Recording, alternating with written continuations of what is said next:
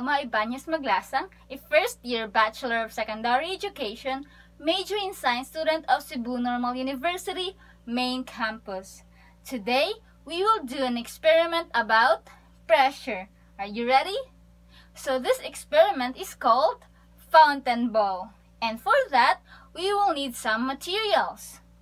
The first one is of course a balloon, or you can also use a small ball, whichever is available to you.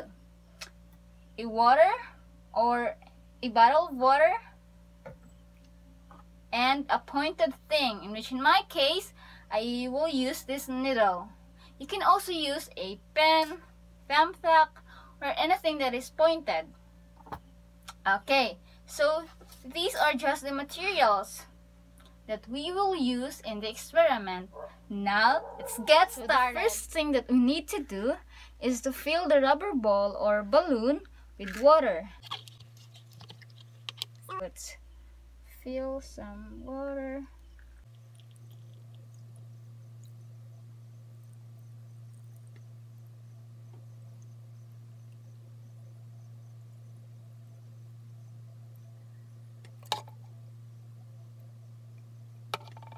So it's already filled with water. Now let's tie the balloon.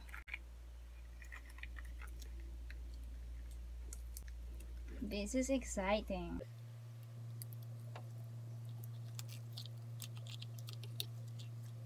Okay, it's already tied.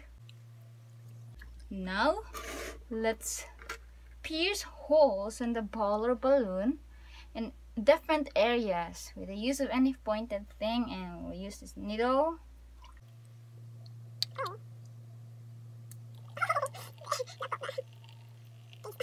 So what you can see, there's water coming out.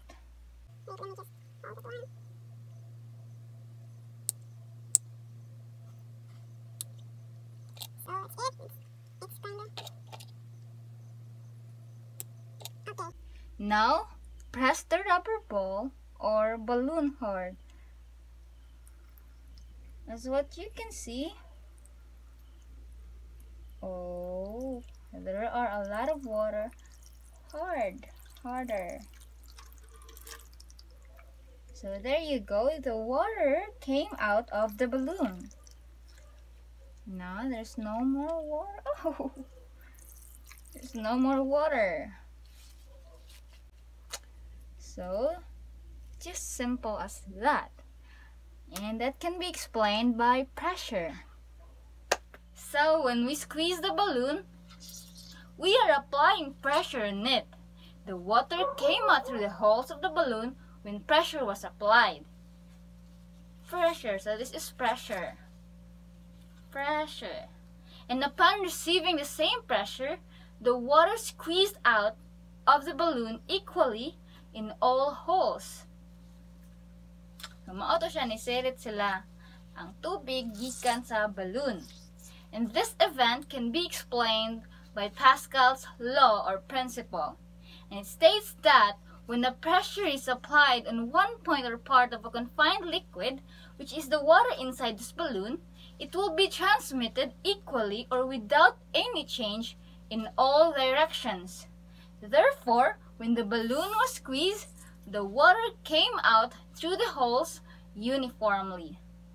So that's all for today. Thank you so much for watching, and I hope you learned something about pressure. Goodbye. Thank you.